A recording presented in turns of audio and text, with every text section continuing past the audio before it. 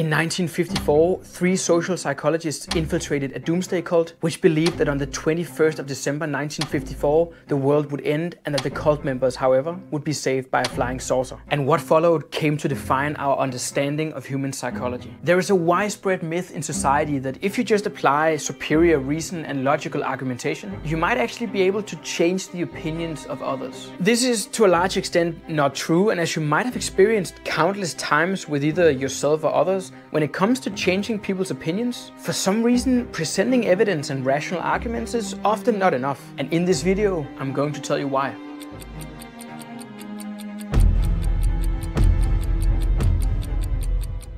In 1954, the 3 social psychologists Leon Festinger, Henry Rikin and Stanley Schachter decided to infiltrate a doomsday cult called the Seekers, or the Brotherhood of the Seven Rays. Led by Dorothy Martin, a housewife who claimed to have received messages from extraterrestrial beings, the cult members believed fanatically in a forthcoming apocalypse where a great flood would destroy the world. This event was to occur exactly on December 21st, 1954, and according to the cult, on that same day a UFO would come to save the true believers at Dorothy Martin's home in Oak Park, Illinois. The objective of the 3 psychologists was simple: to observe exactly what was going to happen to the cult members once they had to realize that the world was not going to end. And what followed was incredible and provides an answer to why you might yourself find that the world does not respond as much to the powers of rationality as we seem to have been promised since childhood. Now, here's what happened. The cult members gathered at Martin's house on the night of December 20th, 1954, fully expecting to be saved from the catastrophic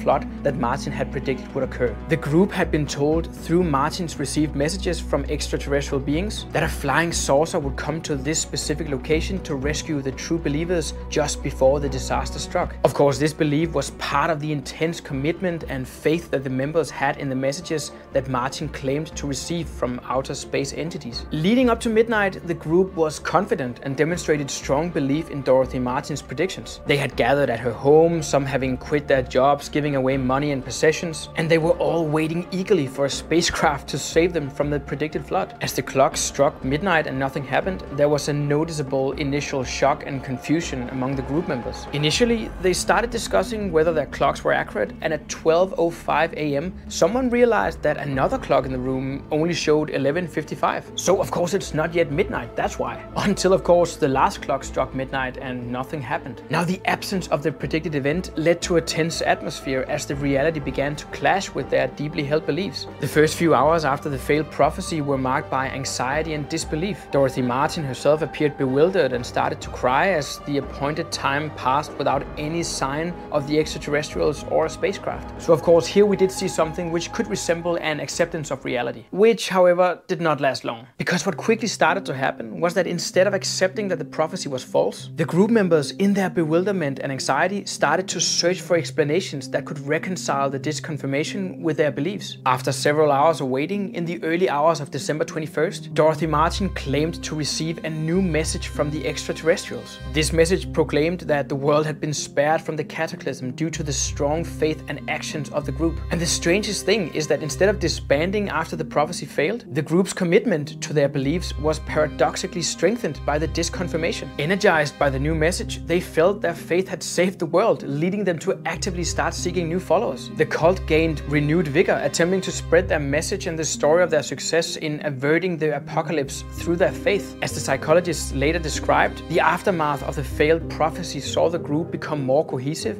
with members supporting each other in their continued belief. The event and the group's reactions attracted media attention, which, despite the negative publicity, of course helped them to further propagate their message. In their subsequent work, When Prophecy Fails from 1956, the psychologists proposed an idea which has later come to define the way we think of the human capacity for rationality. Namely that if you believe something strongly in such a way that it is tied firmly to your identity, when confronted with disproof for your beliefs, you will experience what is referred to as cognitive dissonance, which is accurately defined as the psychological discomfort you experience when you hold 2 or more conflicting beliefs, values, or attitudes simultaneously. And the result is that even when confronted with overwhelming evidence, humans tend to not change their beliefs. Instead, they actually tend to double down on their beliefs, something which is known as the backfire effect. We basically tell ourselves stories to justify what we already believe. And of course, we all know this from our own lives. What happens when you say something to another human being that threatens with creating cognitive dissonance? What happens when you confront somebody with an idea, observation, fact, whatever you want to call it, which threatens with creating a rift between that person's already held beliefs, values, and their behavior? Well, first of all, you will experience that people simply do not change their deeply held beliefs. And to understand why this is the case, we first need to understand exactly what happens when people experience cognitive dissonance. Based on the doomsday cult case that we talked about earlier, Festinger in 1957 published his theory on cognitive dissonance, where he suggested that human beings have a natural tendency to strive for internal consistency within their cognitions, which include beliefs, attitudes, and knowledge. Basically, when two or more cognitions are in conflict, people tend to experience psychological discomfort. And because it is our nature to minimize both physical and psychological discomfort, we will be motivated to try to remove the discomfort by removing the original conflict. So how do we do this? Well, let's say that you have a deeply held belief about how the world works, and suddenly you're confronted with indisputable evidence that this is not the way the world works. You will now experience an internal conflict. So how do you deal with this? Change your original view of the world, admit that you were wrong? Of course not. Rather, you will try to reason with yourself. For a clear example, let's take binge drinking behavior. This is something that you might have experience with yourself, or at least something that you have observed others do. Going out on a Friday night to drink with your friends, partying, trying to find somebody to hook up with, serves as a textbook example. You know that it's unhealthy to drink a lot. You know that it kills your brain cells, and you know that alcohol contains very high amounts of empty carbs, etc. And based on what we know today, no one in their right mind will claim that going out to drink every weekend is healthy and will increase your lifespan. So what happens when we are confronted with this fact? That what we are doing every Friday and Saturday night is essentially self-destructive behavior. Now here you hold two conflicting views. Number one, I want to survive, I want to live for a long time and be healthy. Number two, I want to go out to drink right now, I want to be social, have fun, get lucky, etc. And what do? Do we change the view that alcohol consumption is unhealthy? No, we don't, because it's pretty difficult to dispute. Well, do we change our behavior then? No, because that would mean sacrificing pleasure. What the theory instead suggests is that we start reasoning with ourselves. We start telling stories to ourselves which justify our behavior. We might tell ourselves that actually drinking is not that bad, or actually I don't drink that much,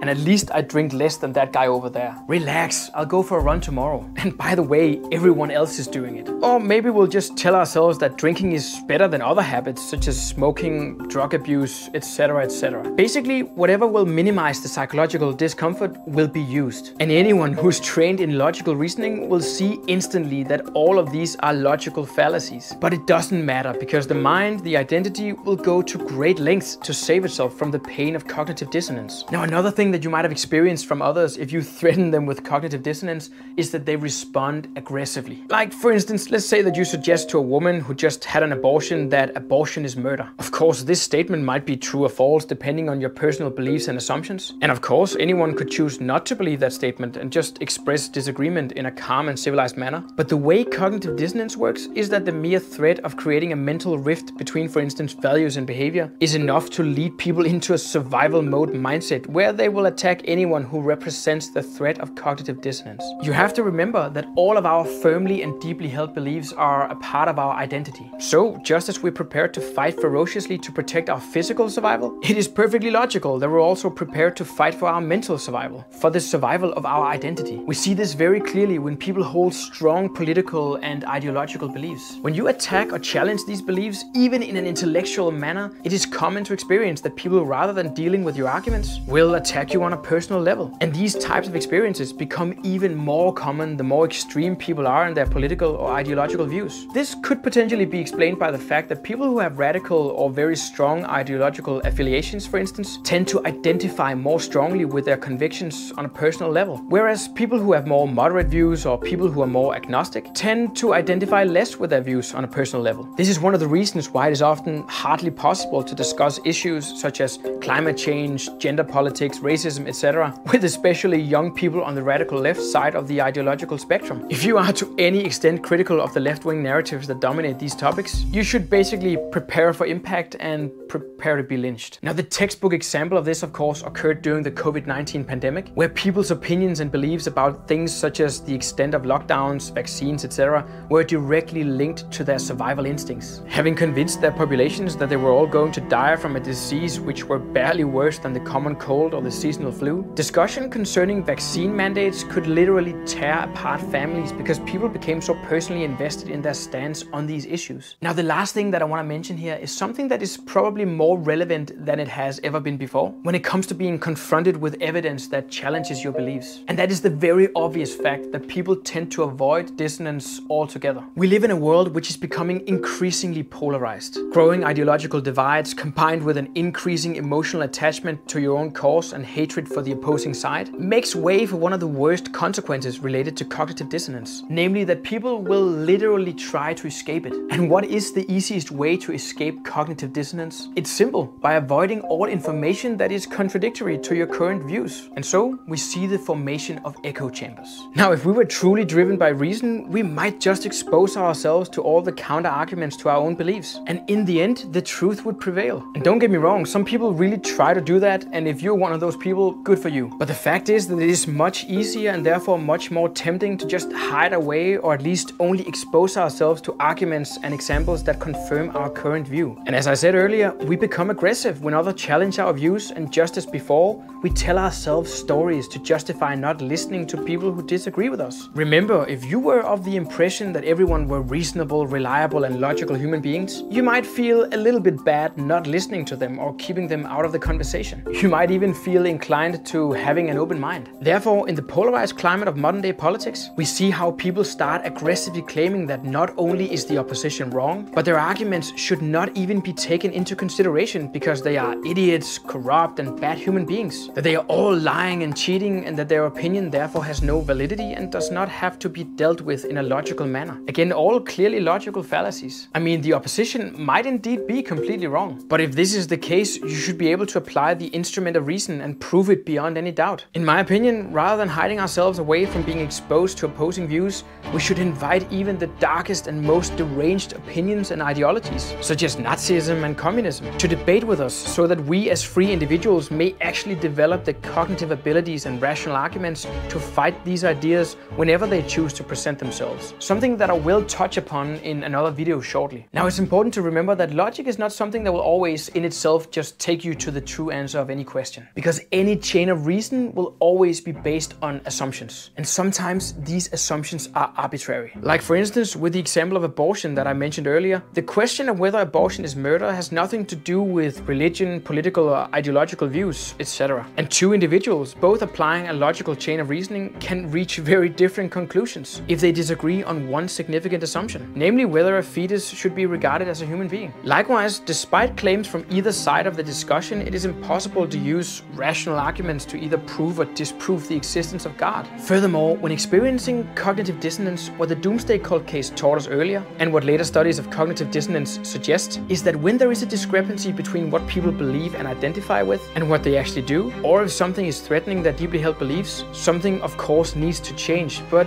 it is rarely their beliefs. Now the thing is, we might look to cases like that of the Seekers and laugh at those people because they, faced with clear evidence that they were wrong, actually ended up doubling down on their beliefs. And this is actually sometimes the problem with extreme and caricature cases such as these. While it might clearly display the phenomenon that we're looking for, it also tends to give the impression that the phenomenon happens only to people of the anomalistic type. People who are obsessed, fanatic, dumb, believe that they receive messages from aliens, etc. And everyone watching or reading about that case might think, that's not me. I'm a civilized, intellectual human being, trained in critical thinking and rhetoric. So of course, I would never fall into a trap like that. But the thing is, this is a phenomenon which occurs all the time to even the best and brightest because it is deeply rooted in the consciousness. And therefore, each and every one of us will be guilty of it from time to time. And it takes a special type of training and a special type of personal drive to even to a small extent overcome this urge to escape or destroy whichever person, claim or piece of information challenges your deep personal beliefs. The truth is, this fear of a rift between your beliefs and your behavior, or your beliefs or your attitudes, is the master of us all. And the way out of it is simple but not easy. Expose yourself to mental adversity. Converse with people, discuss with people, debate with people. Attend meetings, conferences, seminars with people who present arguments that radically contradict your views. And do not be afraid to be brainwashed. I'm not saying that all of your current ideas and opinions are wrong and that you should just give them up like that. I'm not even saying that you should necessarily keep an open mind. But if you truly wish to have your opinions built upon a strong foundation rather than quicksand, it is important that they are founded on reason. And as any other muscle or skill, the ability to reason must be trained on a daily basis and increasingly challenged against more and more dangerous opponents. Thank you so much for watching this video. If you enjoyed, if you agree with my arguments, or if you disagree with my arguments, remember to subscribe in order to show everybody how important this conversation is. And if you want to join the conversation, don't forget to leave a comment. I'm always up for a good discussion. Otherwise, until next time.